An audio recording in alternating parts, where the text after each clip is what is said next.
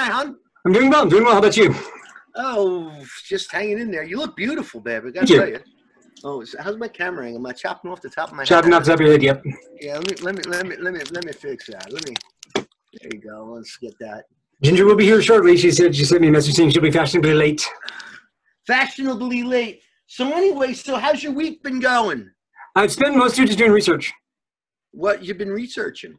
Well, everything that's going on, most of the beer virus. And the under 21 version of it, I guess it's the 2 years younger than 21 version of it. Yeah. Well, I don't know what the under 21 version of it means.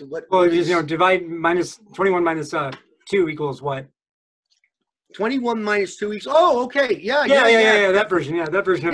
Yes. This version right here. But that's an amorphous term that covers all of them. There's like 1 million or so of those beer viruses. But the one specific one, the under 21 version of it is under 21 version beer. I guess it's like a duels, but different. Under 21 version of it is very specific, and I'll explain it all in a second. There's a lot of stuff going on that it's kind of fucked up. It's actually incredibly fucked up. Well, what we were just talking about before we came on live, because before we hit the intro and we go live, we just talk for a few minutes, just about just a little show prep, whatever. I mean, this is totally off the cuff, impromptu. Oh, it's absolutely scripted. We just write. But we were talking about how a beer virus is just a regular generic term for any beer virus virus that transmits from a animal to human. Right. Yeah. And so there's hundreds of millions of them. Yeah.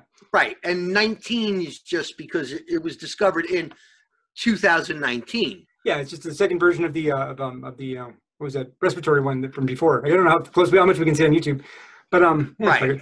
But yeah, no, the thing with what they're doing. Okay, let me start off at the very beginning. On March 24th, the World Health Organization and CDC came out with new coding guidelines for the under 21 version deaths, and they made it so vague, like literally so vague that it's going on. It's the death certificates are now signed with probables, and they actually admitted it on the 5th of April. Finally came out, and the CDC went, yes, we're using the ones that we've certified went from the under 21 version, and also ones that are probably that way. And the probable ones are anybody who's had any contact with any hospital, medical professional, any hot zone, like literally anybody's been anywhere near the virus, and possible, like anybody in the hospital, of course, anybody's been anywhere near it is potential. So they're marking those down as the under 21 undeath. Like literally, so that's why on March 24th, the numbers here skyrocketed. And that's when we hit that sweep up phase. It's also the time when we stopped having people die from flu and pneumonia and a bunch of other diseases because they're not being listed in the death certificates. It's like they don't have to test for anything. They just have to say probable, and that becomes that number. So what I can basically prove really quickly, and what we know for certain is that they're padding the fuck out of the numbers. They're lying. They're intentionally lying on purpose with a twisted death certificate guideline that pretty much counts everything as an under 21 version death. So we're going to max out here. We have about 7,700 deaths a day in the United States, just in general. That's how many people we have. That's how many we have. So when we'll peak out at about a little bit higher than that, because the under 21 version is real. It's absolutely a real disease. It's just they just have to make it more scary than it is, and it's scary as hell.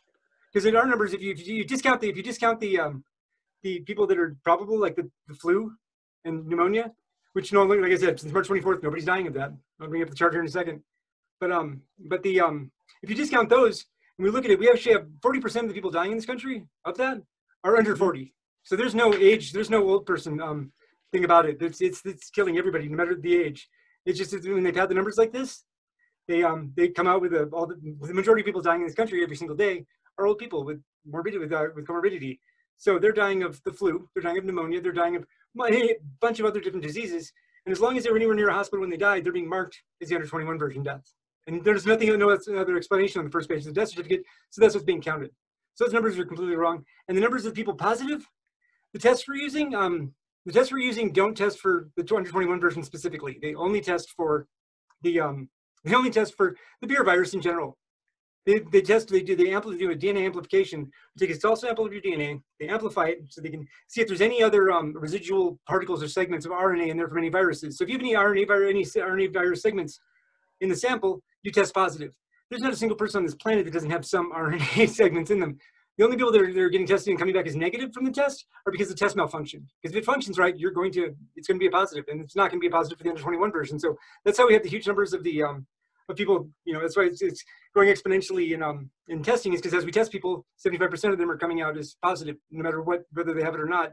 And then the death rate is completely padded by counting almost all deaths in this country and around the world too, because it's the World Health Organization, almost all deaths in the world as this one thing, when it's not this one thing. It could be probable. I can bring up the I'll put them in the links in this thing for the memos and for the graphs. Is there any way that we can throw those charts and graphs up? Yeah, but I'm grabbing them right now. Okay, can you throw them up on the screen? Yeah, sure. Yeah, throw them up. Because I mean, I found your article that you wrote really interesting, and I will repimp it on my Facebook. I just I hate going on Facebook, because as soon as I get on, I start writing to people and like talking about because it's lonely here. Trust me. I mean, and for me, this whole thing that we're going through now, I've been training for it since my parents moved to Tennessee and my son moved to Vermont. I mean, I really don't have any reason to leave the house except to go to rehearsal and shows and stuff like that. And now I don't even have that. So I'm hoping. I'm gonna share my screen real quick. So you can see the so we can see things here. Let's see, share and share. Yeah. Ooh, let's not share screen. You do it. You're the producer. Okay. And okay. So if you're seeing this now, this is these are the flu and influenza for this year. This is the 13th week. Let's see, the 13th week is right there. It's right where this line basically is drawn, where everything just drops off. And to give you an example, like that's March 24th right there. That's the week of March 24th. Right. Drops off from there. Here's the and here's like last year's chart. That's a normal flu season. That's more mortality rates through the flu season. People diagnosed with the flu and people that died from it in these charts. As you can see, it goes across the entire year. It's a year worth of a graph. And then this year's is the one where it just stopped dead. Like that's weeks ago. And this is still the same numbers. And actually CDC hasn't updated anything in the flu view since then. Like I did this on the 13th. There are references to this happening in other people's blog articles on the 8th. So on the 8th, they had up until the 24th. But listed out and graphed. They still haven't updated it since then. They're not showing you because they don't want to show anybody that, oh yeah, nobody's dying of anything else. We've magically cured everything. Yay! I gotta tell you, my Uncle Tim, the actuary, would love this. I mean, this is like, he's all about statistics. He used to work for the CDC way back before my cousin Teddy was born. And these charts and graphs you're coming up with are just, I mean, where did you find this stuff? Oh, you can literally go to cdc.gov and they have all their information listed. It's all public information until they stop updating it, which they have done in this case. Like here you can see where March 24th is right about here, and this is where it starts skyrocketing upward. Right. Then where's this thing? Let me find the give me 1 second. So I have to actually reference Facebook for a sec. Just find this, and then here's the how they go. Yeah, oops. Make that go down. Bye bye. Yeah, of course, they're already seeing my Facebook now. Great. Yeah, well, so basically, and then here's the memos right here. The I'm gonna repost that definitely. Oh, yeah. Here's the lovely death certificate coding. The new implement when will be implemented immediately. Will COVID-19 be the underlying cause? The underlying cause depends upon what and where conditions are reported on the death certificate. However, the rules for coding and selection of the underlying cause of death are expected to result in COVID-19 being the underlying cause of death, more often than not. Should have said under 21 version, but yeah, it's that's if you die in a hospital, it's getting listed as that.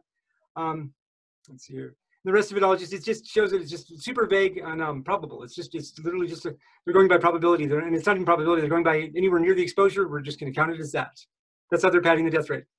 And look, this is not to say that this is not a real disease. I have two friends of mine that just got over it just barely, and the people that gave it to them died. And there's people in Jersey. I know people in Jersey that are it's fucked up out there. This is a real thing, but they're also padding it to make it more scary, which is bad because in this whole right-left divide country where everybody thinks it's either all good or all bad, and everything's in a freaking binary. People believe that because they're lying about this, and they're absolutely lying about this. The CDC and World Health Organization also lied about masks. They said masks won't do you any good. Masks won't do you any good. Of course they would. But they were saying that lie because they wanted to use all the masks that were in existence for the emergency health workers because they fucked up and forgot to stockpile. So Well, to cover that's their own asses, they went, okay, we're going to use all these things for these guys. We'll tell you people, and this is the respect they show to the average citizen of this planet. And the overall planet is, we're going to lie to you and risk your life and tell you that no, masks don't work. Because people would be making homemade masks otherwise. And people would be going out with homemade masks on, which are still better than nothing. A nurse in Texas in Austin, Texas, just made an N995 a mask at home from something she got at Lowe's, and it's been tested and it works. It's 4% better than the N95 masks. That's what happens if you let people do it on their own. That's the innovation. But they lied and said it didn't matter, it wasn't going to help because it's not an airborne illness, unless of course somebody sneezed within 5 hours of the area you're in which case it is an airborne virus. But they lied about that specifically just to cover their own asses, just to make it seem like they didn't fuck up. And that costs lives. That costs tons of lives. And so when they're lying about something like that, people get the automatic impression that they're lying about everything. It's kind of like on 9/11, planes flew into the towers. They did not have anything to do with the towers coming down. Those were explosives. But planes did fly into the towers. You know, it's all a lie or it's all the truth thing. That never happens. They use the truth. They use the shock doctrine is use any chaos, any crisis, anything like that to implement whatever they want to. And in this one, they're making it into more of a crisis than it is. Just right. Yeah. Okay. You know, I was just talking to my guitar player, John, and I was just like, John, you got to come on here with, excuse me, with me and Andy, because you and John would be like two peas in a pod. And as far as the conspiracy theory goes, this is a conspiracy theory. They release their own information. It's not a theory. Right. Well, you know, the thing, I have to be kind of like the moderator here. Oh yeah, but learn the difference between the CIA invented term conspiracy theory, which is just used to marginalize certain opinions, and actual provable, verifiable science. There's no theory involved in being able to pull up their own documentation and show what they're doing. That's not the theory. Like I said, I don't know why they're doing it, but they are doing it. It's absolutely true. They did lie about the masks. That's why now they're saying, oh no, now wear masks. Now wear masks. Yeah, they did lie about it. They didn't suddenly get a change of information from that day to this day. Because when the under 21 version, the first version of it came out years ago, they said masks immediately. And they always say masks immediately for respiratory illness. Every single time they say masks immediately. This time they didn't. Right. Well, hey, no epiphany.